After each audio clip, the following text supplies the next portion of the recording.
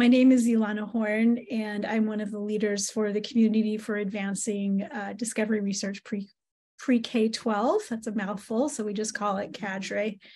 Part of our goal is to help folks who are in the CADRE space improve their research, to broaden the pool of people who do work in this space. And yes, please say hi in the chat. I'm really excited to have this conversation today with our great panelists. It's going to be about using video in education research. Video has really changed the way we do things. And so we have invited some panelists here today who use video in a range of interesting and creative ways in their research. So we have today Heather Hill from Harvard, Joanne Lobato from San Diego University, Nanette Seago from Wested, and Erica Walker from Columbia. And they are all using video in their research, their DRK-12 research, in a variety of ways. And we're going to have them talk to you about it. But before I start with our panelists, I'm just going to give you a little bit of an overview of what our agenda is. First, I'm just going to talk our way into what are some of the questions that people have about using video in STEM teaching and learning research.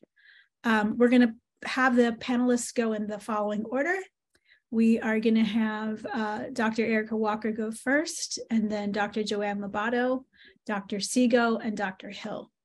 They'll each give about 15-minute presentation, but as we go, please use the Q&A to go ahead and put your questions in there. I'm going to try to moderate and keep track of them. Use the chat all you want to say hi, to, pitch it, pipe in as you might, like whisper to a friend or comment, but let's use the Q&A for questions that you want me to present to the panelists. And you can also specify if you want a particular panelist or panelists to respond to those questions when we get to that. So video has really been in use in DRK-12 research and research of that type for a long time now. I tried to find a picture of the first classroom video research I did in the 1990s, where we had those big giant cameras and we had big tripods and we had to like stand on desks. The closest I could come is that fellow in the striped shirt on the top left there of that slide. It's not as big as the cameras we use though, but cameras have really shrunk, opening a lot of possibilities and going from VHS tapes or even high-8 tapes that you used to have to change out. You used to have a timer set because you knew you had 30 minutes and then you had to try to switch out the tape. Anyway, I'll stop the old fogey stories, but basically the video technology has changed so rapidly and it's really opened up a lot of possibilities for what we can do in our research. At the far right, I have a screenshot of a child with a GoPro on his head who's playing in a math playground. That was from a study that Melissa Grisolfi and I did, a DRK-12 study. So just to sort of talk about all the different ways that people have begun to use these smaller, more nimble, easier to process kinds of video in their work. There are some texts out there and guides out there that offer us some ways of thinking about video, but I really do think that when I think about the mission of CADRE to broaden access to research and sort of share wisdom and try to even the playing field a little bit, so you don't have to have necessarily been brought up under the wing of somebody who uses video in sophisticated ways in their research in order to be able to propose a research design with that. That's kind of how I thought that video would be a really good topic for a panel like this, to kind of share out some of the ways that people are using video in the DRK-12 space. So up here I have some of the resources that I know of and that I share with my students about using video in teacher education, about the idea of video recording as theory. That's a piece by Rogers Hall, who is in the picture on the bottom right, using video in one of his projects in a classroom. And the idea is that there's sort of this idea that video is just about capturing things, but we know that how we capture, how we frame things, it gives us different possibilities for analysis and so on. There are ethical issues around video. So I'm going to turn it over to our panelists now to talk about their projects. The questions that we posed to them to organize their presentations was, we asked for them to describe what their research is about. And we asked them to focus particularly on the design decisions that they had to make around video use, because it's not straightforward. In the project I'm working on now, we spent a whole year piloting different camera setups to try to figure out what was going to help us get to our questions the best. And then we also just asked for a little bit of wisdom of practice. What are the kinds of things that they've learned along the way that maybe is the kind of thing that they would tell a student or a mentee, but not necessarily make it to a methods section of a research paper? So without further ado, I am going to pass it over to Dr. Erica Walker, and we'll take your questions at the end, but go ahead and write them in for now. Thank you so much, Lonnie. Hello, everyone. It's wonderful to be here. I am Erica Walker, and I'm going to talk with you about a project funded by DRK-12 called Storytelling for Mathematics Learning and Engagement. This is a 3-year project that began under the auspices of Teachers College, Columbia University, and is continuing. We are in our final, really, 6 months. So it's been a very inspiring and engaging journey. I just want to give a acknowledgement to this wonderful picture by Jacob Lawrence, this wonderful painting. It just reminds us that still pictures can tell a story, and certainly video can tell a story. So if you're interested in that painting, it's from the Migration series, and you can easily find the entire series online. So as I mentioned, this is a 3-year study, and we are seeking to address 3 key issues in mathematics education. Narrow conceptions of math as a discipline, sort of getting away from people just thinking that mathematics is about computation. The lack of racially and ethnically diverse role models for mathematics in terms of representation in media, school curriculum, the public imagination even. And finally, a paucity of resources for instruction to harness students' early interest and engagement across racial and gender groups. You can look at this lovely graphic, but I don't really have a lot of time to go through everything that's in it. But the way the project was conceived was that we would collect and curate stories from mathematicians. So the mathematicians participated in about hour-long interviews, and we would collect these stories. We had a common protocol to garner these stories. And the stories were about their learning of mathematics within and beyond schools. Once we completed the longer interview, then we would excerpt, interesting and engaging snippets of stories from those longer interviews. And those shorter videos were going to be, and are being embedded in a K-8 mathematics curriculum. Our curriculum partner is Amplify, based in New York City. But those short videos would also, going beyond the Amplify curriculum, would become part of a more extensive digital database of math stories, aligned with K-8 math content and other topics, such as, how do you study mathematics? What are the connections between mathematics and other disciplines, and things like that. So it's an iterative kind of review process. We want to make sure that we are choosing the snippet videos or the excerpted videos that they're most engaging for students, but also for teachers, because we want teachers to use them in their curriculum and beyond. We think that these videos will have a life beyond a standard curriculum. And so we are working on getting additional funding to study how parents or community leaders might use these shorter videos. So I can share a bit more about that, but that's the general plan. We submitted this in 2019, pre-COVID. So when the pandemic happened, we had to adjust, and we ended up using video much more than we thought. And I'll tell you a bit more about that shortly. So here were our research questions. So basically, overall, we wanted to explore the use of mathematics storytelling, through these video snippets and their impact on K-8 teacher and student mathematics learning and engagement. So the first question, how do digital mathematics stories affect teachers and students' mathematics engagement? And specifically, we were interested in looking at, for teachers, how they might influence teachers' beliefs about students, about teaching practice, about mathematics. And for students, how do they influence students' sense of belonging to mathematics, interests, other attitudes towards mathematics. And then the second question is italicized, because I'm not going to have time to tell you anything about that, but you can see it and read it. But I bet you probably want to see an example of one of these math stories. So I'm going to show that now. Hopefully everything will work. Hold, please. Let's see.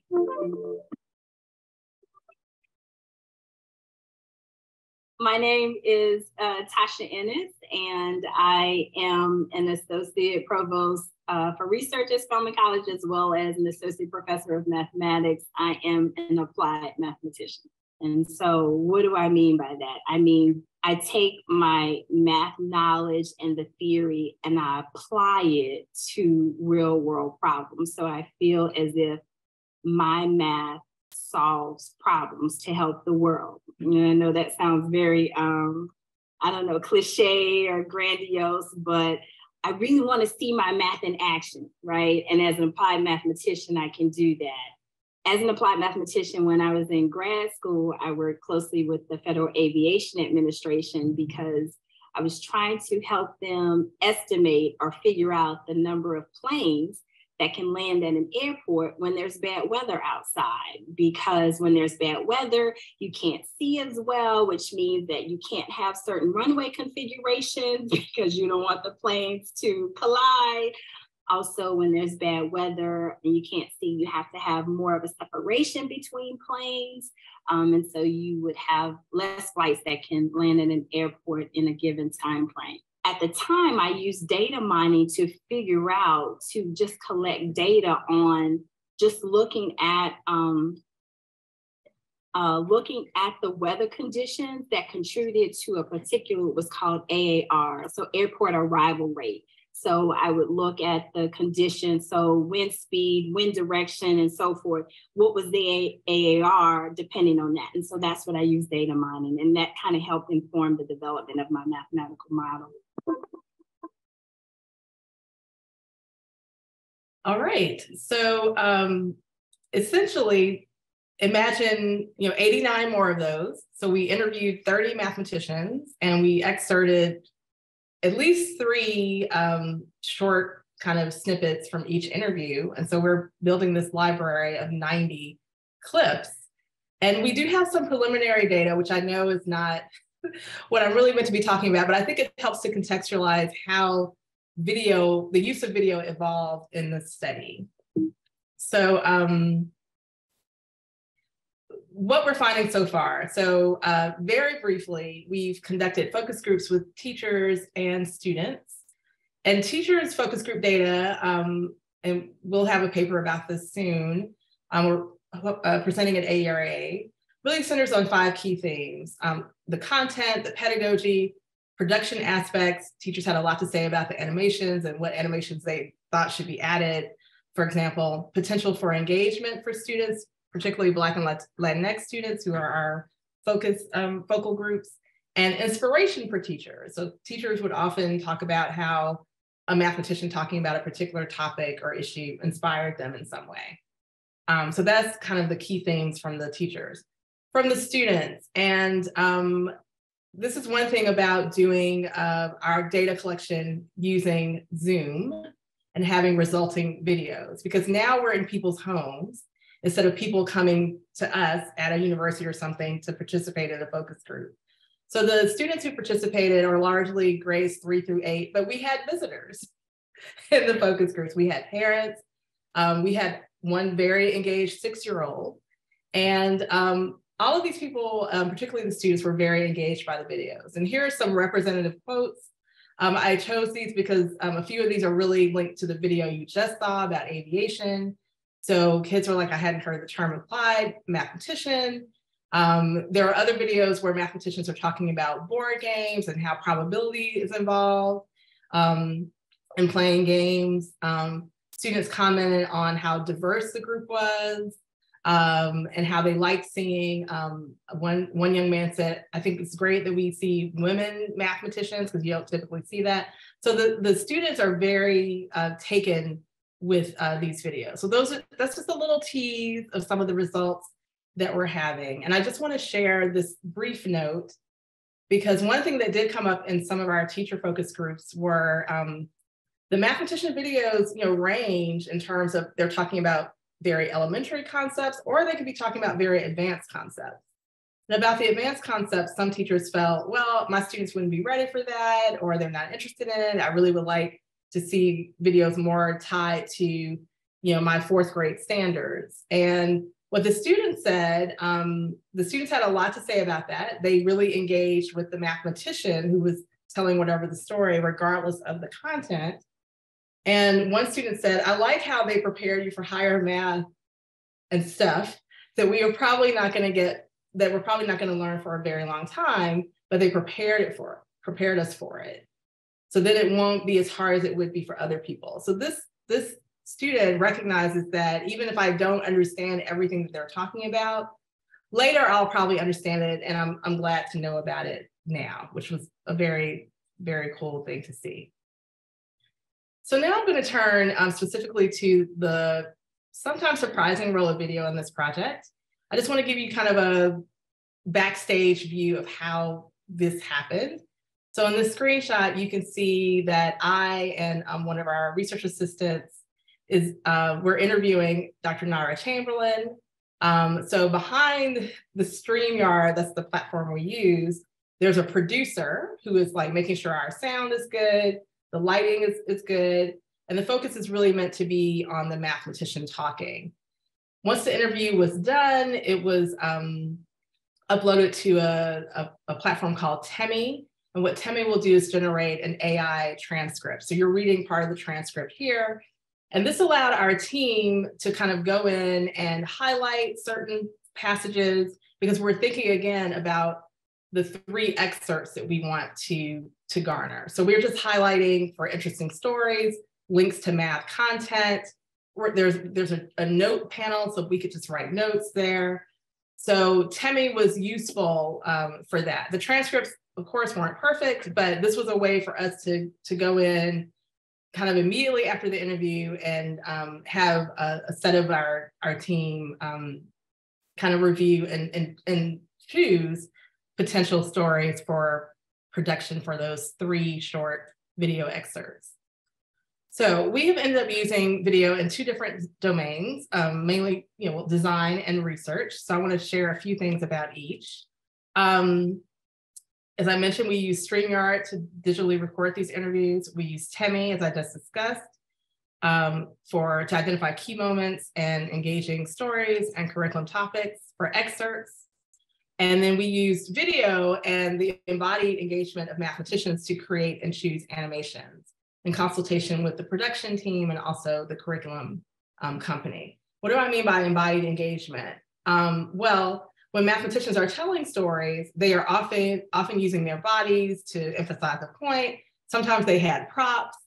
So this inspired the production team to think about the animations. For example, Dr. Ennis, who we just saw, when she was talking about planes landing, they used that to generate those animations to make it more, vibrant for students. So that's what happened in terms of design. I'm sure there are other things that I could say about design, but this gives you just a little hint of how we thought about video for that part.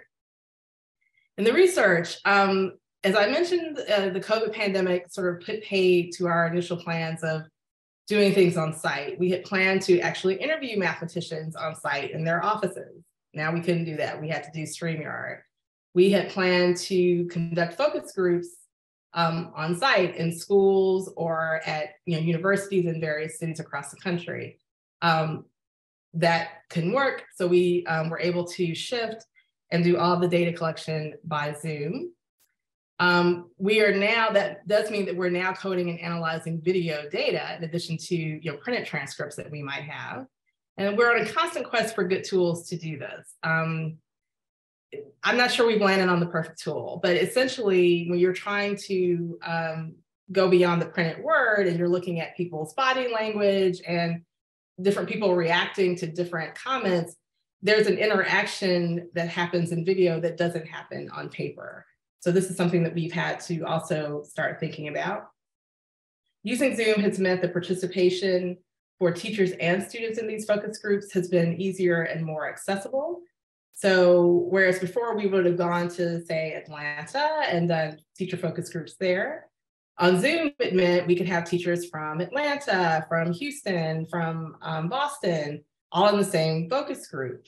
And what that did for us actually was point out some regional differences in how people might respond to these videos and the use of them in classrooms. So one very brief thing I can say is that there were some political concerns that people expressed. I think related, this was right at the start of when there was the ginning up of anti-critical race theory and its supposed use in schools. And so even presenting a Black mathematician talking about math, nothing else was enough to trigger a response from some teachers that I don't think I'd be able to use that in my classroom because of the climate we're in.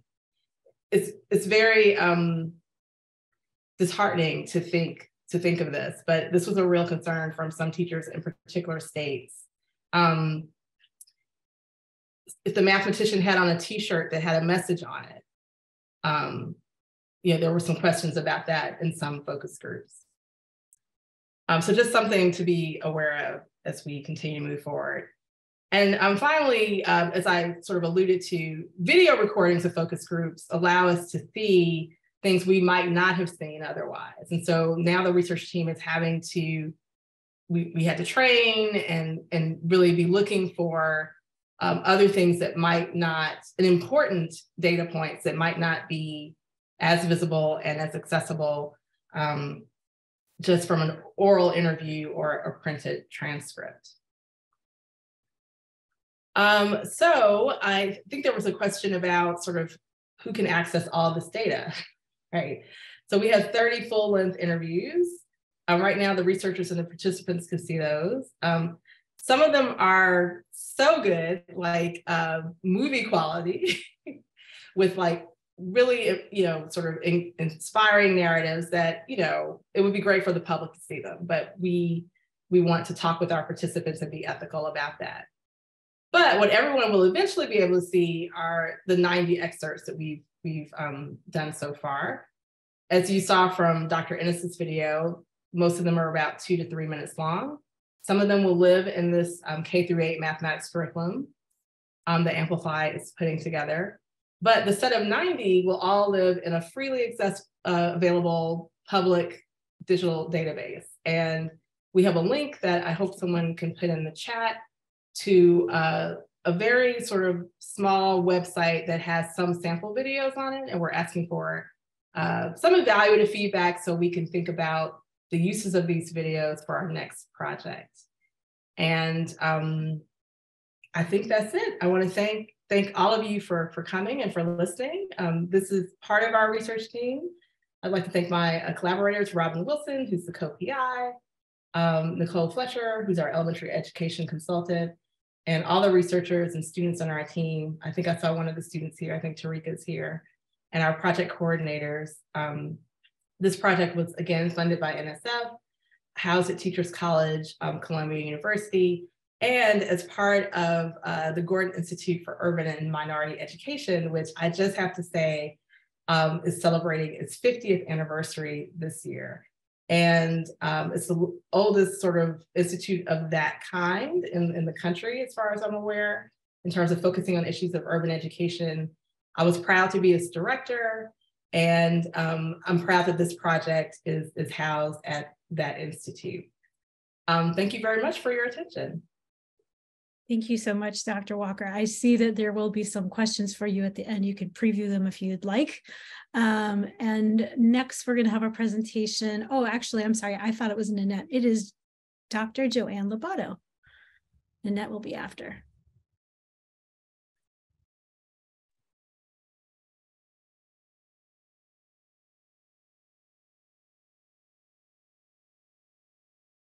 Okay. Thanks for the interesting presentation, Erica. I'm Joanne Lobato, and I'm from San Diego State University. I'm delighted to be here today and give you an overview of our NSF DRK-12 project.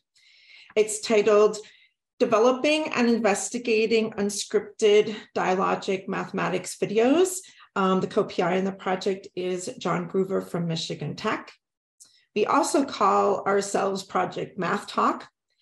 And the overarching purpose of the grant is to create an alternative type of math video that features pairs of secondary school students engaged in dialogue as they work together to tackle challenging math problems. And then also to conduct a series of research studies that investigate what and how other students learn from those videos.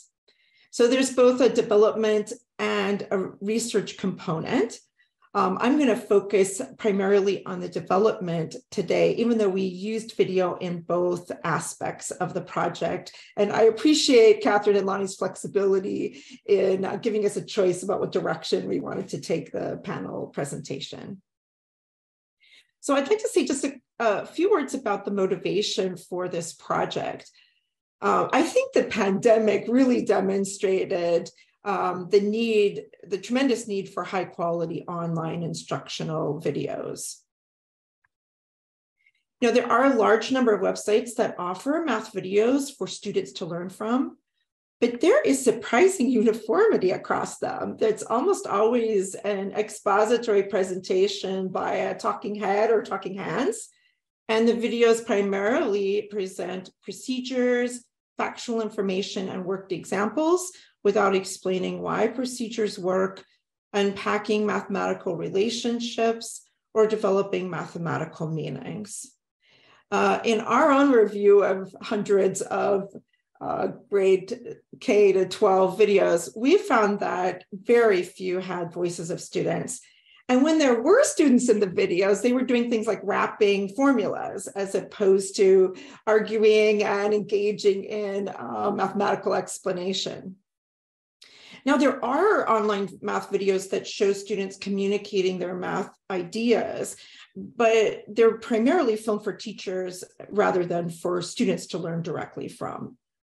So just to reiterate, the development goal of the project was to create a new model for videos for secondary school students that feature pairs of students who explain and discuss their ideas, convey authentic confusion, and persist to resolve their mathematical struggles.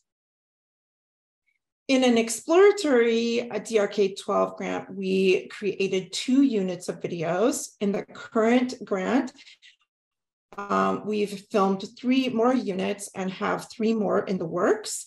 Each unit is about 40 short videos. So it's learning over time. So it's about 7 or 8 lessons in each unit, and each lesson is broken into 4 to 6 bite-sized episodes.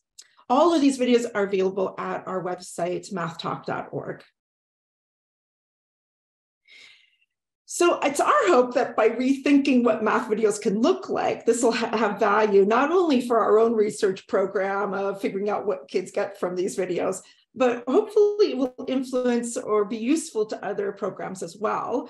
So for example, one of the largest areas of research on student learning from videos is the flipped classroom research. But the videos used there are almost always expository and procedural, and that can be concerning because such videos can reinforce common student misconceptions and restrict the focus of subsequent classroom discussions. Now, the research on teacher learning using video is much further along in terms of the range of the type of videos available. But having access to the same students learning over time and in a way that you can really see all of their inscriptions and work can have affordances.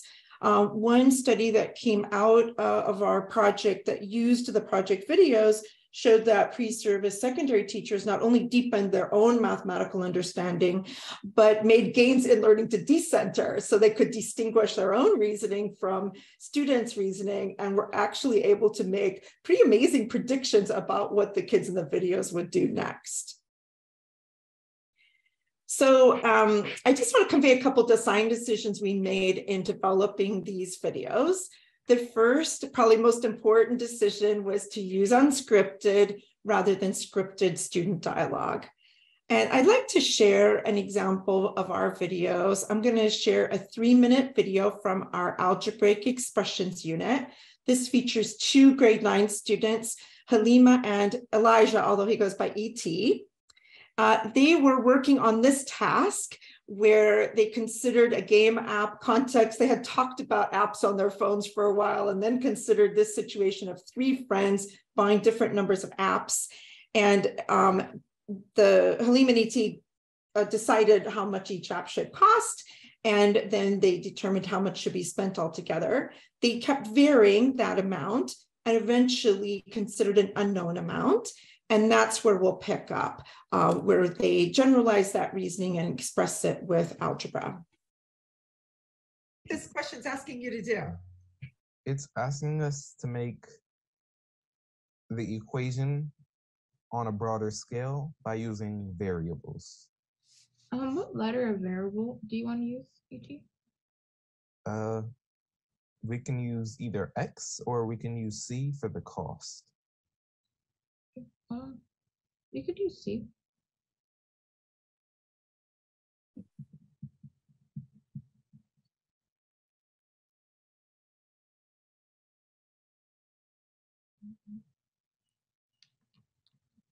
So I'm thinking like 3 and then 3 times C. Yes. Okay.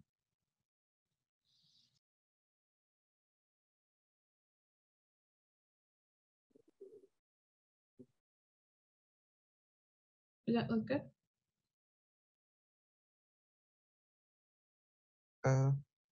Yeah.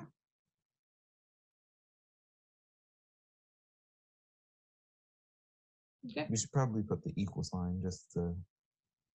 Yeah. Equals. Do you want to put T for the total or just? I don't know if you want to put. Let's put T. Okay. Now, you said what the 2 variables meant, but I've forgotten. Can you start and write what the C means, and then afterwards I'll have Halima write down what the T means? Yes. So T means, or C represents the cost of each game.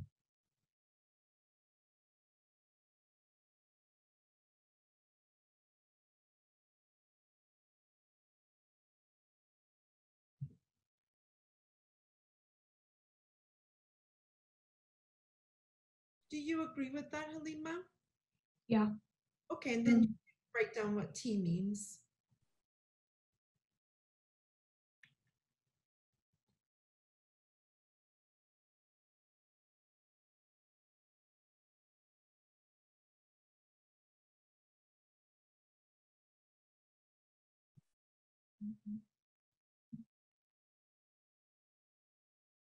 Yeah, does that sound good to you, ET? T is the total amount of money spent. Yes. Who wants to take me through it? Halima? Halima, Okay. why don't you start, and then ET can add if he'd like to. So what we did was we took the numbers from the number that we were given, and then we already know that it's going to be 3, 2, and 4, but we don't know the cost. So I just did 3C or 3 times C plus 2C and 4C, which equals T, the total. So by using unscripted dialogue in these videos, I think it really captures the authentic student problem solving.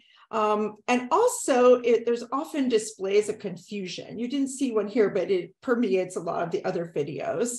You know, at the beginning, we really worried that learners using these videos would find that confusion overwhelming or get more confused as a result.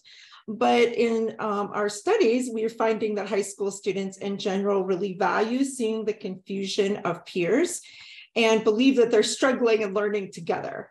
And I'm going to show you a 1-minute video from our research.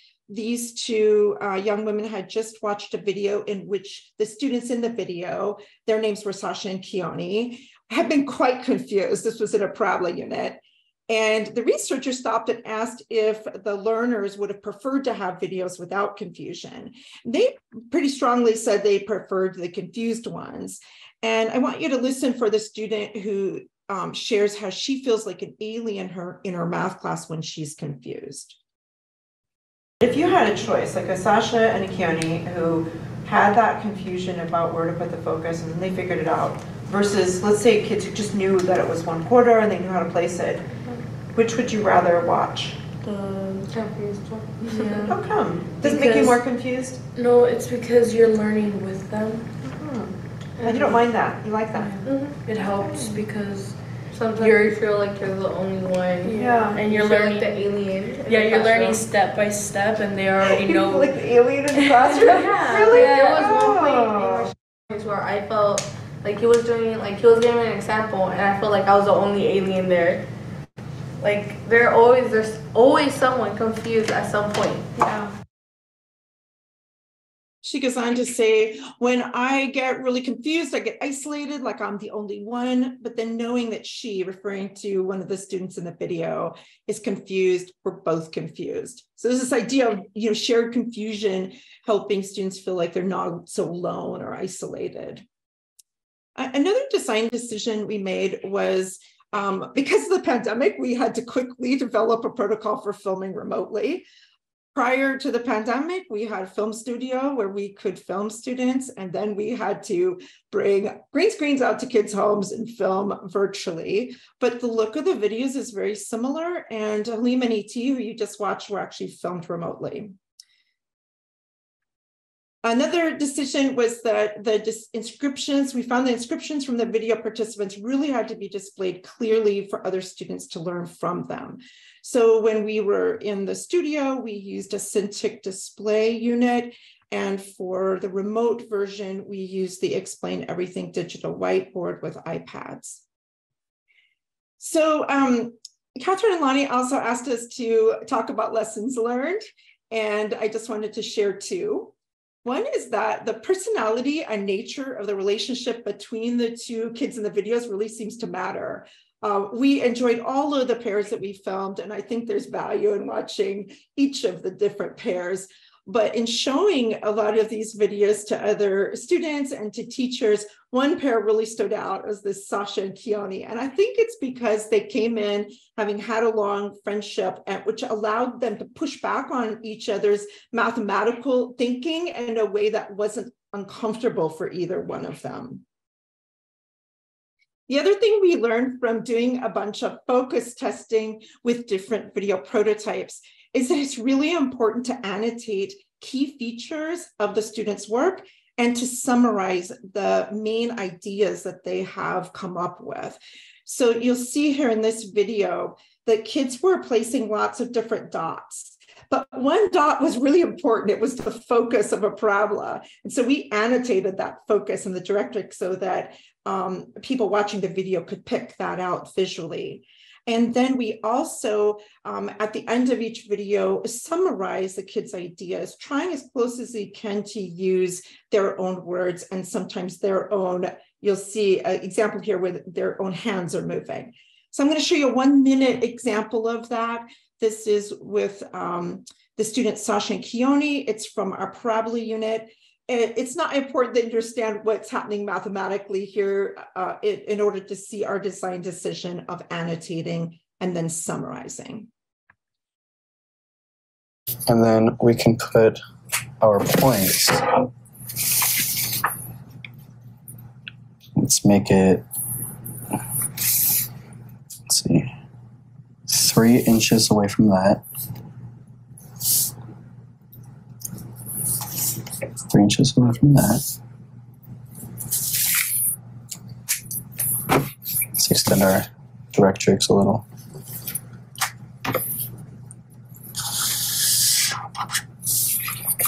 So now both of our points. Is that 3? 3, yeah. So, So now our 2 points. Okay, a point to the focus is 3 inches, and a point to the directrix is 3 inches. Same over here. Yeah. Mm-hmm. Keone has discovered a new method. He first places the focus 3 inches from the directrix. Then he places a point 3 inches to one side of the focus and a point 3 inches to the other side of the focus. These 2 points work because each point is the same distance from the focus as it is from the directrix, namely 3 inches. So I just wanted to also thank the members of the research team at both research sites.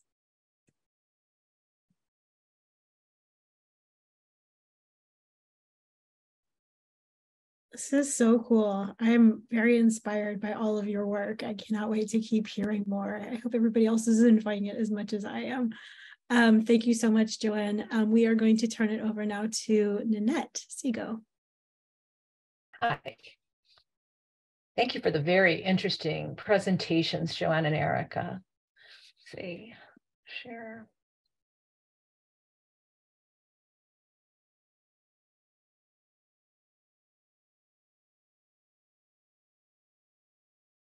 Okay, today I'm going to talk about a professional development. Let's see if it's going. A professional development project focused on video, in which we're in our, well, it's a 4-year project, and we're in our 5th year of finalizing the project. And I have a project team that represents this work. It's not showing.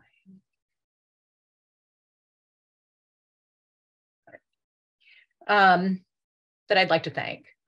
As all of you have, it's not just me. It's a team, and it's not just this team. There's more people behind the scenes. So,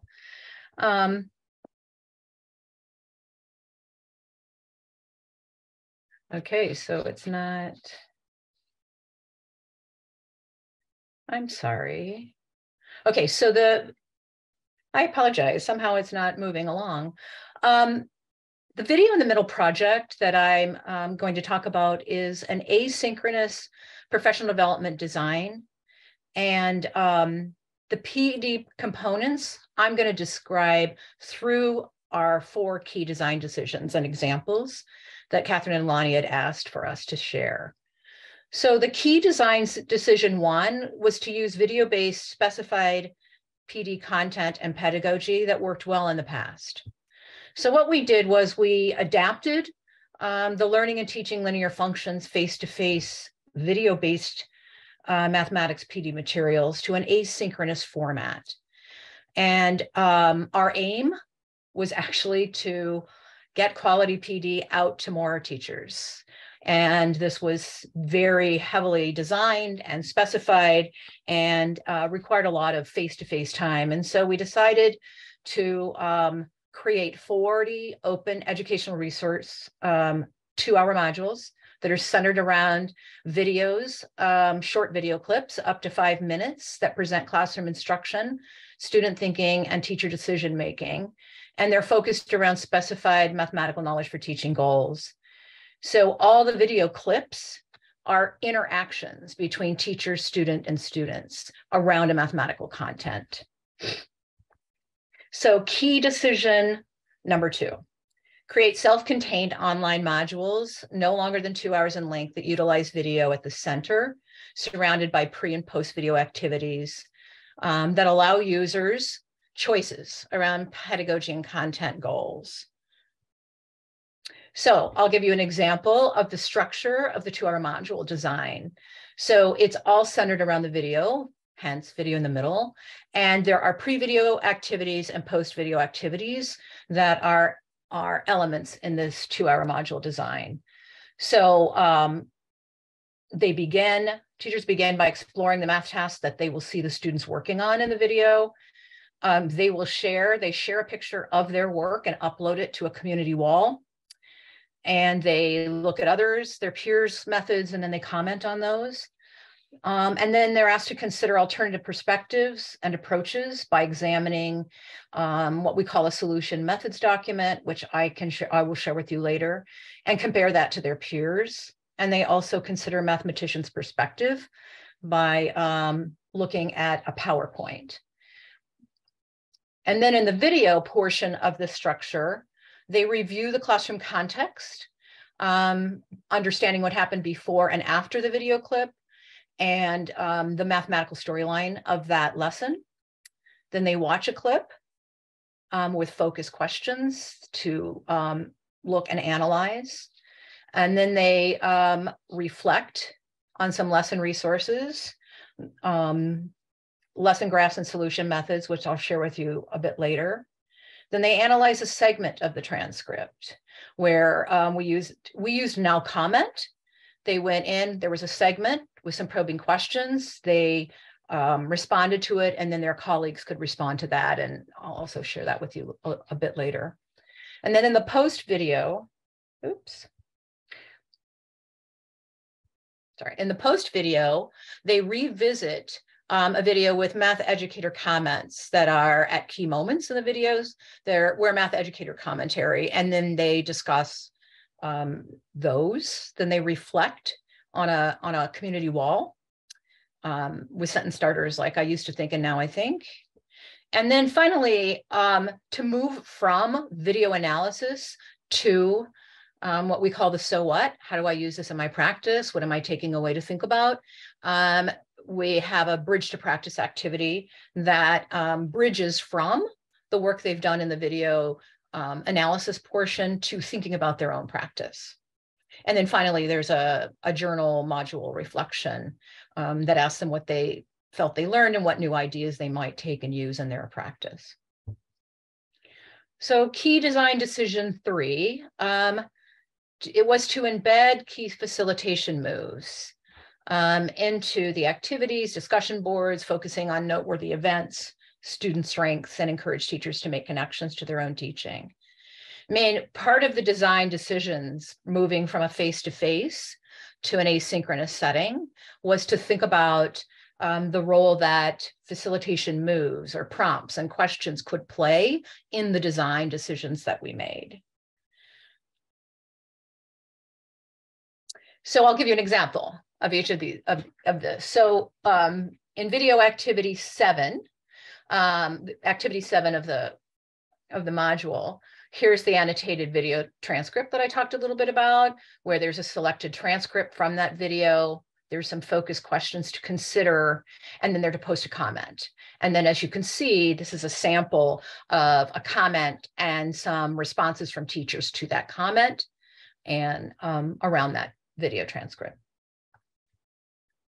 And in the bridge to practice activity, they're asked to compare 2 different teachers, an Algebra 1 and a grade 6, goals and launches for the same mathematical task, and consider how they're similar and how they differ. And then what would the goals be that they would use if they were to use that task with their students, and how might they launch that task? So decision number 4 was a big decision, and we realized, I guess by looking back at our face-to-face materials, the importance of alternative perspectives.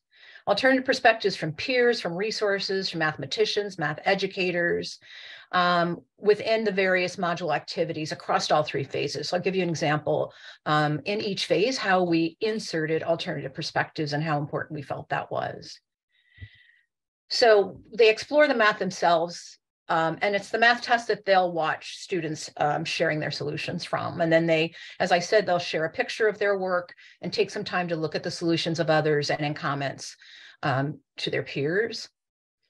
And then they consider other perspectives. So they consider and compare various solution methods and corresponding representations by comparing it to what we call a solution methods document. And then they consider the slideshow of a mathematician's perspective on the task. The mathematician's perspective is on the task, and the math educator's perspective is on the video episode. So this is a solution methods document for the task of the video clip that you have an example of. So this is a solution methods document that accompanies all of the modules for all tasks, so that it allows people to look at this and analyze it, think about what's missing, where their solution might fit, where their peer solutions might fit. So it's just another resource with alternative perspectives. And then in the post video, they revisit the video with the math educator comments. And so you'll see that the math educator comments are time-stamped, and they're asked to read the comments, and if they're engaging with others, to discuss them or share their thoughts with their colleagues. So what lessons have we learned so far? Because it feels like it's continuing. We learned in both the face-to-face and the asynchronous design the importance of situating the short video clip within a whole lesson, so the teacher's sense of the mathematical storyline of the lesson, as well as what came before and after the video clip. Otherwise, they make assumptions that aren't true, is what we found out about where that clip sat, what happened before. They had to fill it in. And so we share these, we use these lesson graphs across all of them to help them see where the video clip is situated. So that's our representation to do that. I think there's probably other ways that people could do that, but that was a lesson that we learned. Another one was the video in the middle modules allowed us to provide flexible and convenient access to high quality learning opportunities, and therefore allowed us to reach more teachers.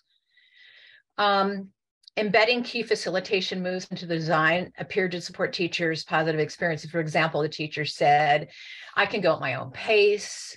It was almost like it was facilitated because there were questions that you had to answer. We weren't having discussions necessarily, but there was group input. So they kind of felt like they were part of a group and facilitated because of the prompts. And the independent time that is unique to asynchronous online platforms allows for teachers to step back and contemplate ideas at their own pace. It gave teachers time to pause and reflect independently before engaging, and space to think and space to share. One of the things we learned when following, we did a small RCT pilot to study what happened. What we found was that the teachers, the times in which they responded to others would vary. It wasn't immediate. And we thought about our experiences in face-to-face PD, in which people are on the spot, and that's the moment that you have to respond, and then it moves on. In this case, they could think about it and respond 2 days later or 3 days later. And they would go back and forth. And we found that happened a lot. So the space and time, and there's some people that aren't very quick to jump in, that need the space to think. And this gave them space that was a bit of a, I guess we should have known it, but it was still a surprise to us that how valuable this setting, the platform, was for teachers. Okay, finally, let's see. Okay, and I'll stop sharing. So I just want to thank you all. And if you have any questions, feel free to pass them on through the chat. So Rich, I have not seen your work, Nanette, in a while. So it's really cool to see how it's taken shape. It's amazing. Thank you so much for your presentation. And last but certainly not least, we've got Heather Hill to share with us. Hi all. Let's see. Can you see my screen?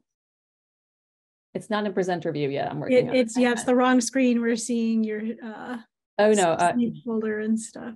Try again. There we go. Okay, so this should work. And then it's there you go. All right, great.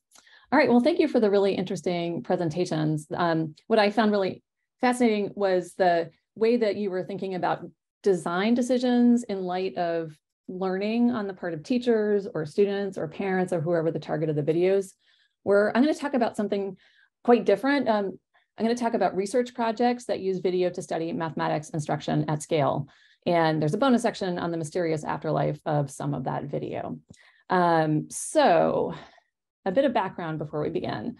So I'm going to talk about 3 large-scale quantitative projects that measure teacher knowledge, math instruction, and student outcomes. The first one is called National Center for Teacher Effectiveness. This took place about 10 years ago now.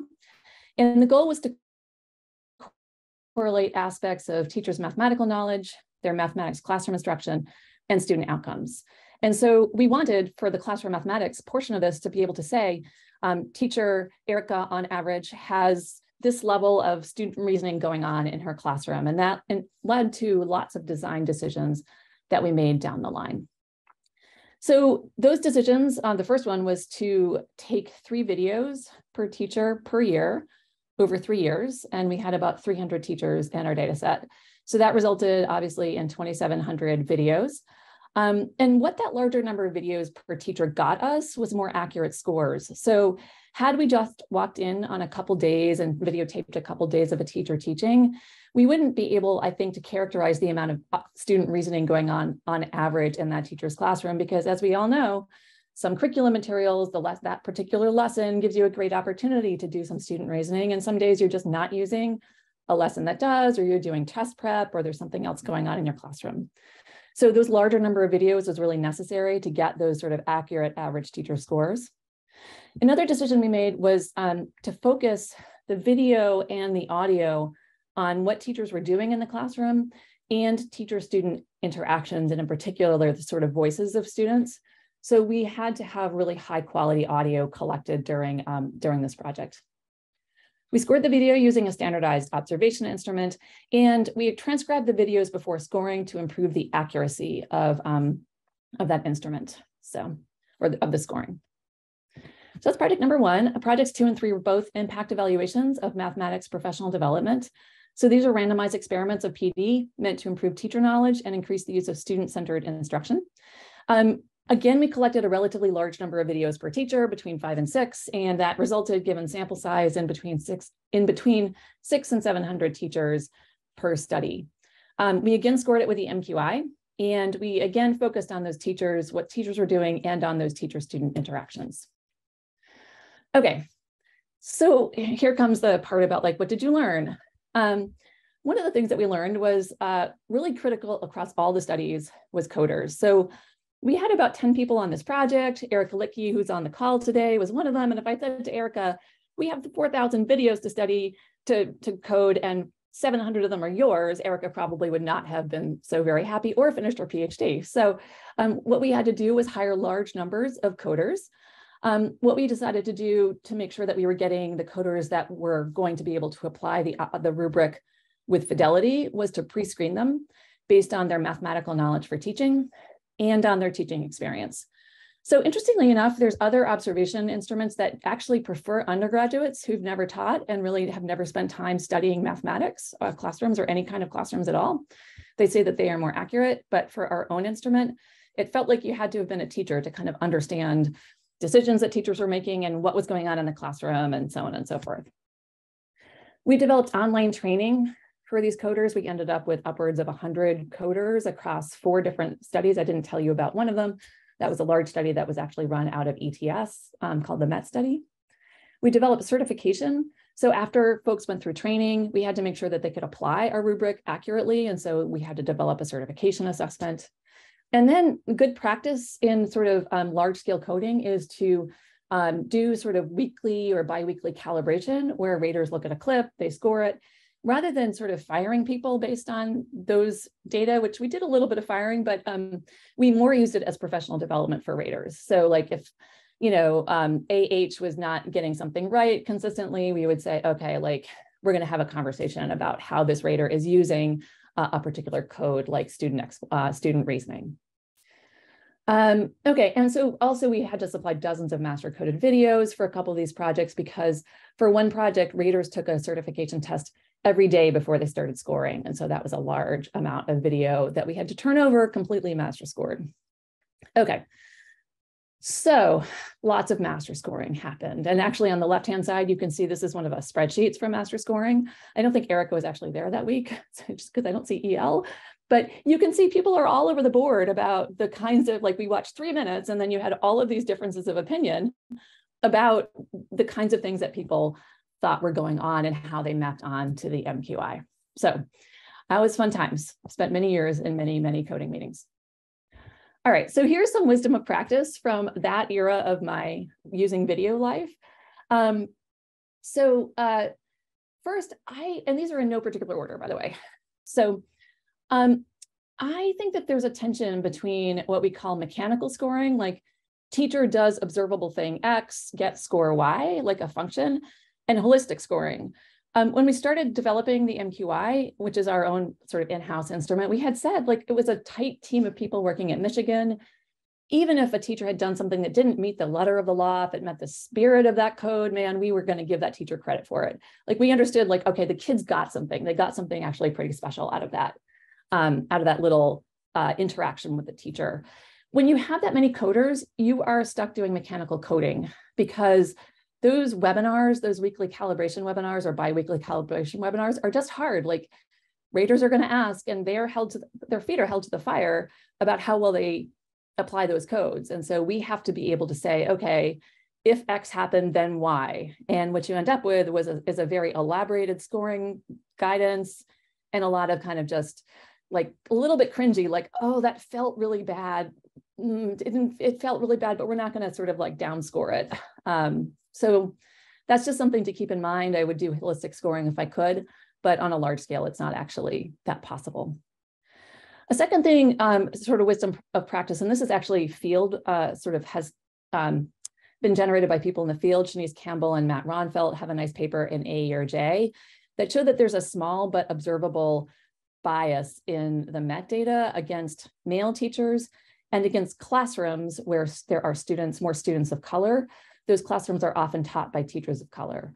And so, you know, it's sort of like next step in this field is actually to try to figure out how we can control out some of that bias on the back end using stats, but like how to prevent it from happening in the first place. And obviously this has much more implications when you're talking about like principals or raters walking into classrooms doing high stakes observations for teachers.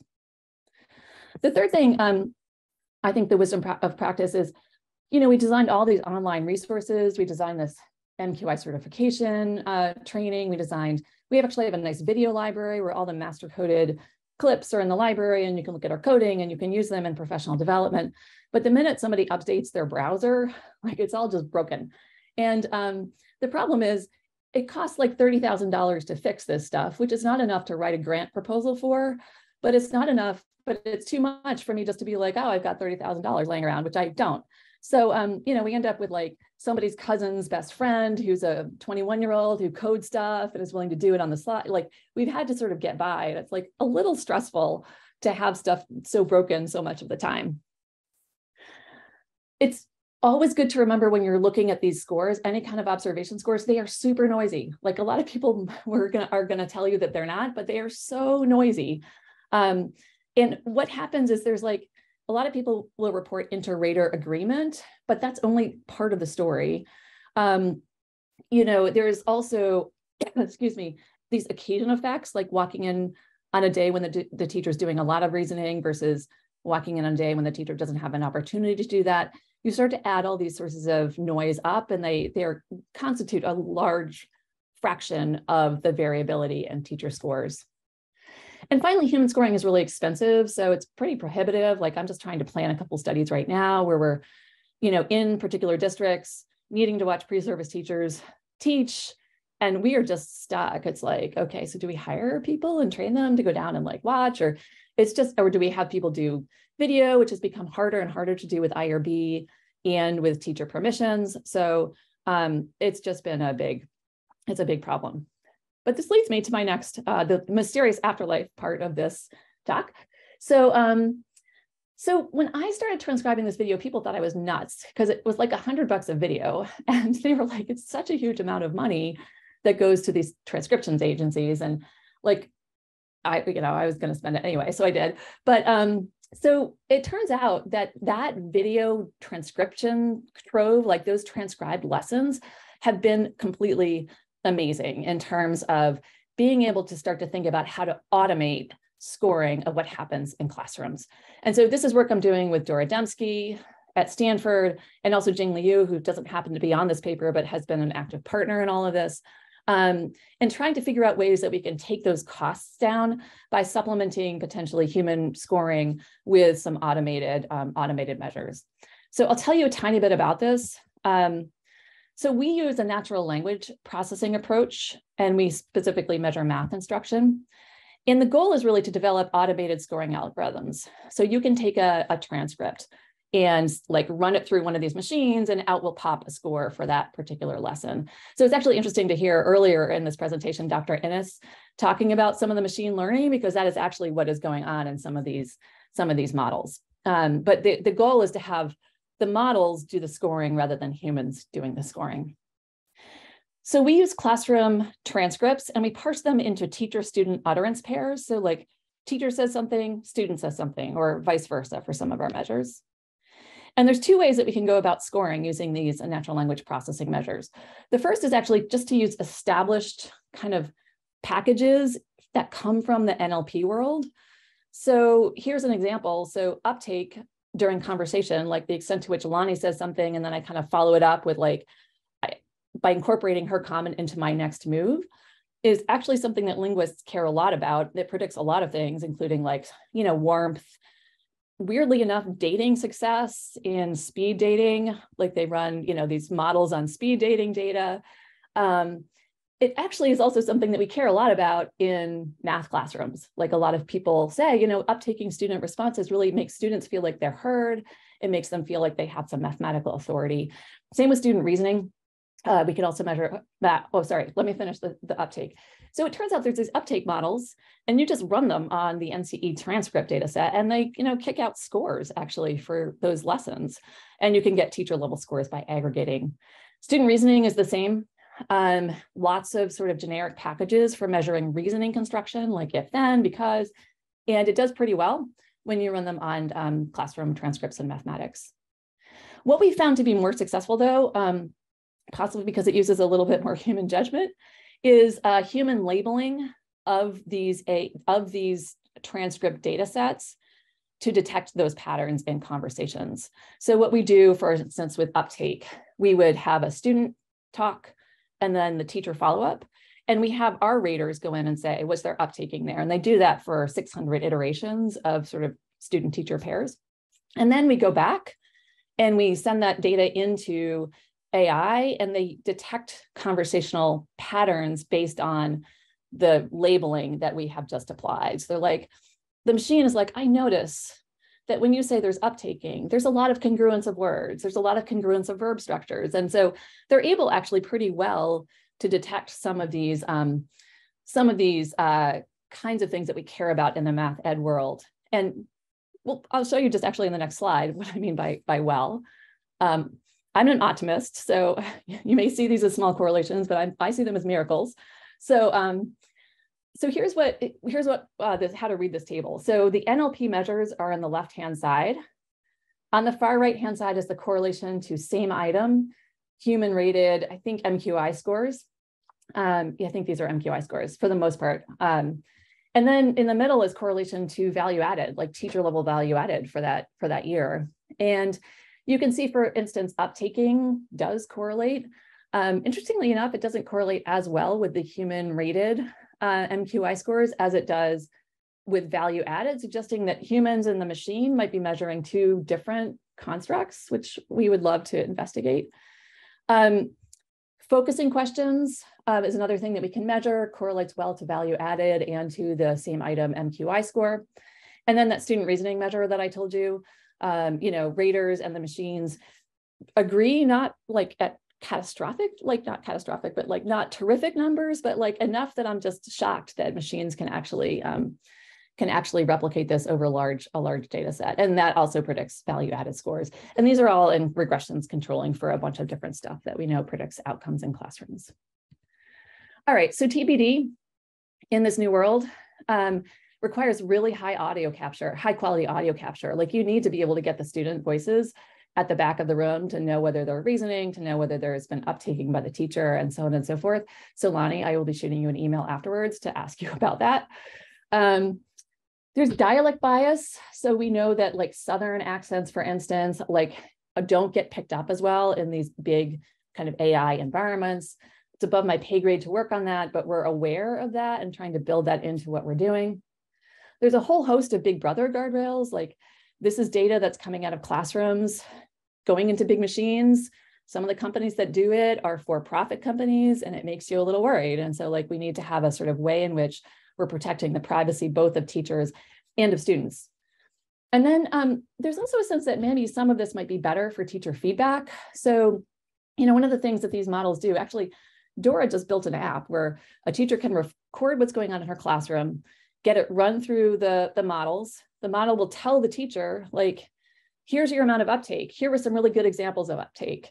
Think about like, here's some tips for uptaking more the next time you teach math. And so she's been, and we've been running RCTs of this kind of feedback in instructional environments and finding that teachers actually will improve on the practice that we're giving them the feedback on. And looks like there's some impacts on not like down the line district, you know, state tests or anything like that, but on things like course completion and those sort of middle ground kinds of indicators.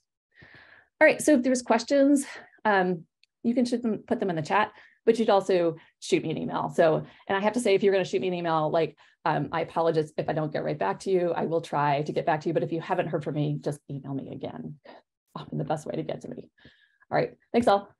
Thank you so much, Heather. And hopefully we'll have some questions now so people don't have to put anything else in your inbox.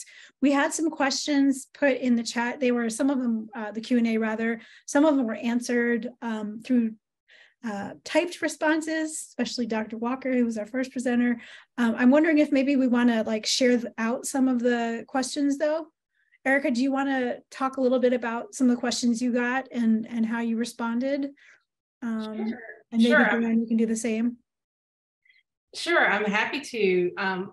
One of the questions was about our use of professional videographers or video editors, and somehow in all of my talking, I did not acknowledge Silver Rose Productions, who production company that Amplify found, and they have been terrific. So when I did talk about sort of the producers behind the scene on the StreamYard, that was Silver Rose.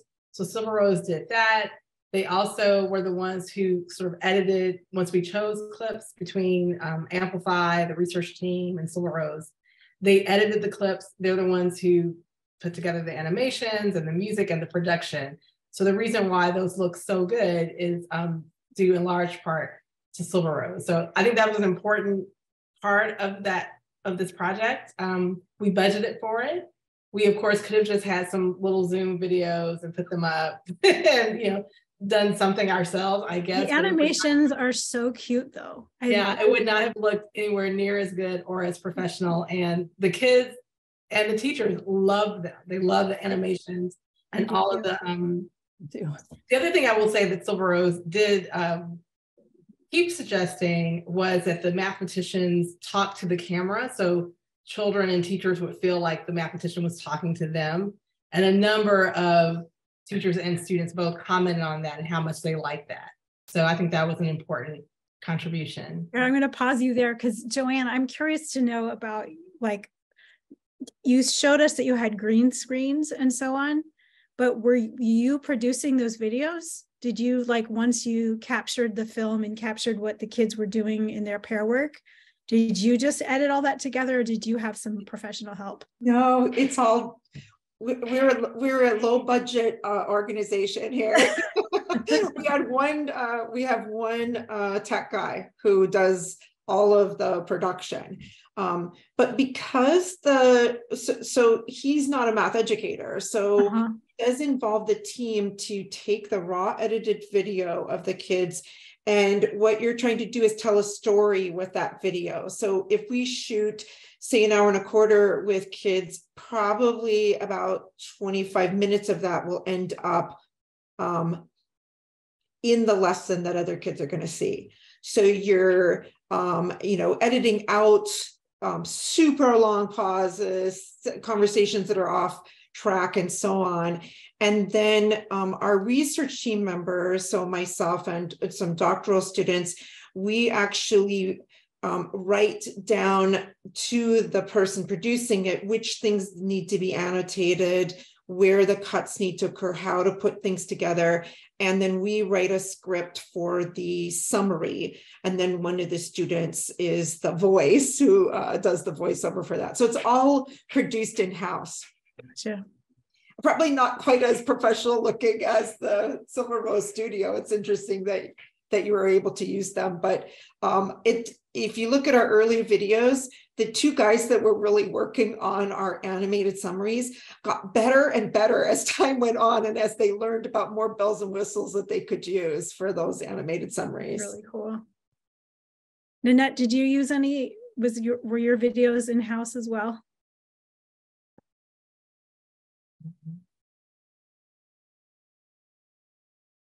Materials. So what we had to do was take them, our production team, and they placed them into Vimeo. They're all subtitled, but the clip, and then our technical people made the videos a little bit better. They were videos from years ago. It's amazing how they still bring a lot of conversation. But so we had to adapt them for online use. But yeah, that makes sense. And then Erica, you got another question about what you do to help the teachers feel comfortable on Zoom to keep their cameras on. Yes, I think for both the students and the teachers in particular, the question was about, people on Zoom sometimes turn their cameras off, and if you're holding an interview or a focus group, you kind of want to see them. And if I remember correctly, it may have actually been in our recruitment materials, but definitely in our follow-up letters, we talk about, the kind of community we'd like to have during this focus group. Like, it's important for everyone to see each other. And we word it very positively. And then I do think the icebreakers at the beginning help. I was very reluctant because I hate icebreakers myself. But they really do work, and we use they're super short, and we use them for the kids and for the adults, and that seems to really help increase the level of engagement. And no one has really turned their camera off unless they had to take care of something, so it's been good. Yeah. Has anyone else had to contend with any participant reluctance to be filmed, or how do you coax people to be filmed? I can talk just a little bit about, because we did some taping this year as well. I think one of the things that was important to us in videotaping classrooms and episodes, that we always gave the teacher the opportunity to look at whatever videos we might use and the clips that we might choose. And if they said no, we wouldn't use it. And that was always known to them ahead of time, that was honored and respected. We didn't have anybody say no. We gave them a sense of how we might use it and the questions we'd use with it. But that was an opportunity for them to, not just throw themselves out there and then not know what was going to happen with their work. Yeah. It's interesting because a few of you have projects where there's a video production element for a larger audience, but what that audience is, and just how being a part of a textbook, seems like the production value has to be so much higher than it would for a PD. Teachers are going to be a little more forgiving if you don't have you didn't have boom mics in the classroom getting with Foley artists in the background getting the chalk on the board or whatever. Okay, great. And then Joanne, you had a question posed to you about the students who are using the videos, like the ones you showed us the interview of. Did they have a hard time making sense because the genre is so much about right answers, about seeing confusion? Yeah, so, when we first made our prototypes and started, I just had really no idea how kids were going to respond to these. I thought that the confusion might be too much. And especially since most of the kids are coming from traditional years and years of instruction, traditional instruction. The question asker asked if we told the research participants in advance that the kids in the videos were going to be confused at times. We did not. We just said they were going to be watching videos of, other kids solving math problems and talking with each other. And much to my surprise, of the 50 kids that we've involved in various research studies, only 3 of them stand out to me as really wanting to advance the video to the part where the voice comes on and does the summary, which to me feels like more of an effect of traditional instruction, where you want to just hear what's correct and what's been resolved. To my great surprise and pleasure, kids seem to really value seeing the other ideas that kids come up with, the confusion that they express. But I think it's also important that we do show the resolution of that. We keep filming until the kids resolve their issues. We don't tell them how to resolve that, but we try to capture that natural resolution. And so in the research studies, you see kids coming to really value and trust the kids in the video, and that they're going to figure it out.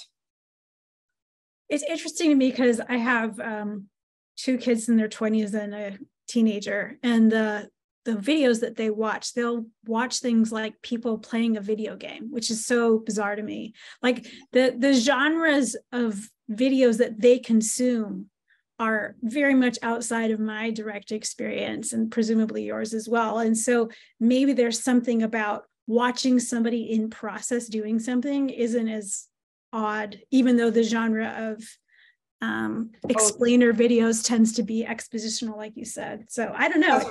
That's a really interesting point. So interesting to me. There was a question that came up during your presentation, Nanette, about whether the discussion boards and posts are moderated. For doing some kind of a response for that, but I can elaborate a bit, which I didn't talk about in my presentation, because I wanted to focus it on lessons learned and decisions, which was we conducted a small RCT pilot in which one of the questions that we had was, did they need to be facilitated? So we had 3 conditions. We had a locally facilitated group that were facilitated by coaches. Then we had a West Ed facilitated group, and then we had a structured independent group. And we studied all conditions. And found in 2 different analyses, which we've written about, and I can share with you later, we found that to this point, there's no difference across conditions for participation. In fact, the structured independent is we're studying right now, we're doing a transactivity analysis using Nanette All's coding scheme. And what we're finding is that the structured independent is almost more interactive. And they even comment to the math educator comments. I agree with her comment. I think this and this, or I disagree with that. So that they're commenting to static comments that are, put into the materials. And so it's interesting to us. One of the things that made us wonder is it more about design and less about facilitation? We had assumptions that the facilitation groups would have we'd have more impact on teacher learning, but they didn't. So we wondered if the design mattered in this case. So we're still examining that and seeing if there's any differences across conditions. But also, one more thing I want to say that we found out that was interesting is people that are facilitators that are used to facilitating in person, that go online to facilitate and try to ask the same kind of questions they would face-to-face. Somehow there were differences in the way they were perceived by the teachers. So there was either a status issue that was bothersome. They would take things, how you can write an email and someone can take it in a very different way and they insert tone. That we found happened, so that people would think, oh, this person is chastising me about something. And in fact, it was a real question. So there were differences in the ways in which people had to moderate or facilitate that didn't emerge in face-to-face. So that makes sense. I didn't realize we have some fabulous new questions coming in the Q&A, and we have 5 minutes left. So I'm going to ask my panelists to read some of them. There's one about IRB, especially for young kids. There's one about frameworks for data analysis and data reduction. Heather, maybe you should take data reduction, although you actually code all your data. You don't do data reduction. Well, I mean, we reduce it by coding it. So yeah, that's true. Because we're losing a lot anytime you apply codes, you lose a lot. So that's how we deal with it.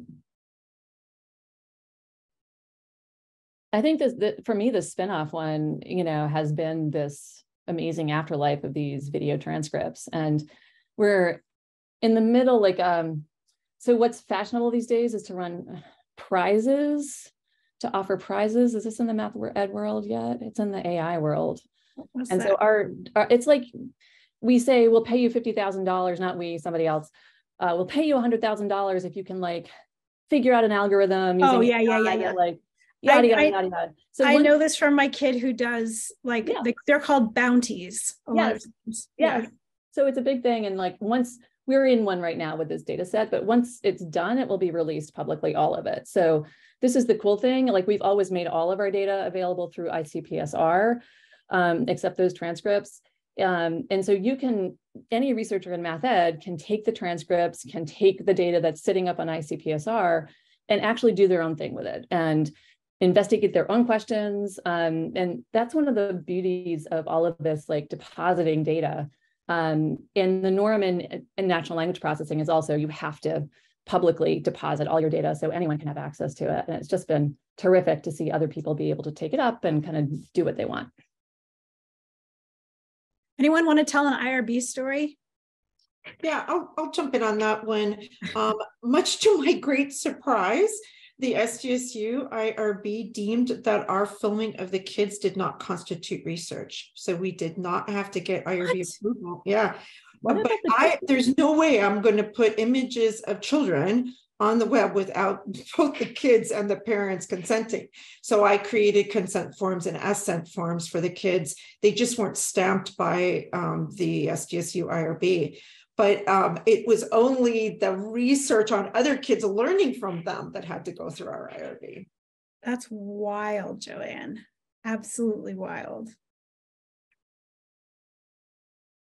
Heather, how do you do IRB? You must have to do passive consent for the kids, right? You just have to get consent from the teachers, or? It depends upon the district. So we've done active consent and we've had teachers send home, sheets of paper, and then they come back, and then we seat kids without permissions from their parents outside of camera range because our camera can't capture the whole classroom anyway.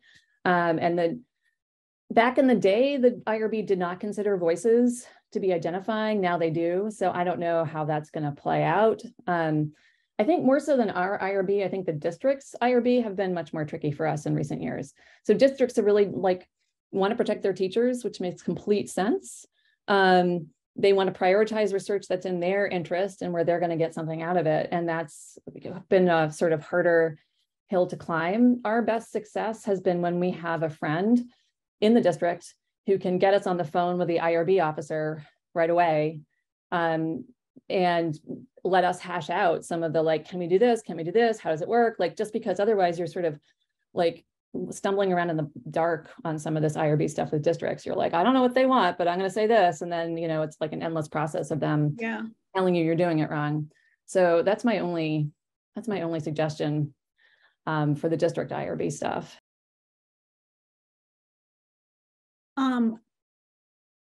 Data analysis, we didn't really talk about, Delene. But what about data and analysis platforms, especially for people who do qualitative data analysis?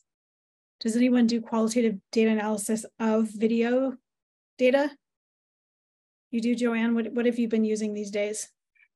I haven't used anything really amazing. You know what I mean? I haven't either.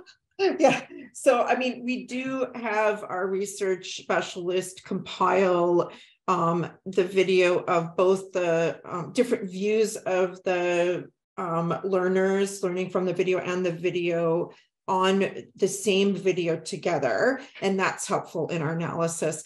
But for me, the hard work comes at the beginning of getting a framework of the data reduction. We do a lot of descriptive accounts first, and then we really do coding sort of informally, since these are smaller data sets for the research studies, without using additional software products.